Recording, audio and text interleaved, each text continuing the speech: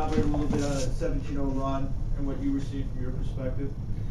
I just thought we played pretty good defense. We didn't rebound the ball very well in the second half. I thought Albany did a fantastic job of pounding the offensive glass, and they played hard. They played hard, and we made some shots in the second half with John and Dom hits a three in there, and we created some opportunities. We did rebound, but Albany played great, and that was a big stretch for us. Coach, as you alluded to, Albany was getting to a lot of the loose balls earlier in that part of the half, and when they cut it down to 4, you called a timeout.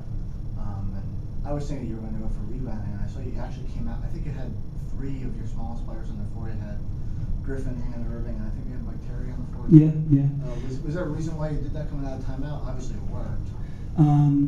I just want us to play harder, and Mike Terry plays like a football player, and we were losing those 50-50 balls, and we were losing rebounds. Even though he's 6 feet tall, I know he'll go amongst the trees and rebound, and so will Matt, and so will DJ. So I had great confidence in them, and that was a big stretch. That first half was big for us with those guys on the bench.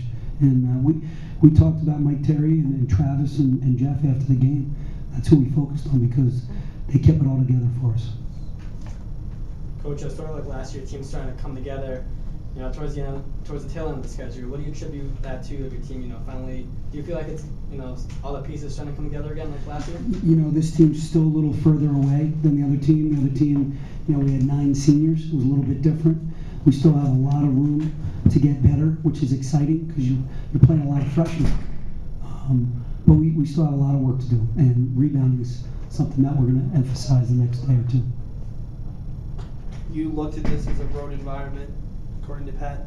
1 turnover in that second half. How much does controlling the ball between Matt and DJ mean to this team's success? It was huge because Stony Brook, we had 17 turnovers, and we did a good job in our transition defense, but we can't have 17 turnovers and expect to win games. I mean, usually Stony Brook or Albany tonight would convert those. So we did a good job taking care of the ball. 1 turnover is pretty amazing for us because we're not the best passing team in this league. And I was really proud of the way they controlled the tempo.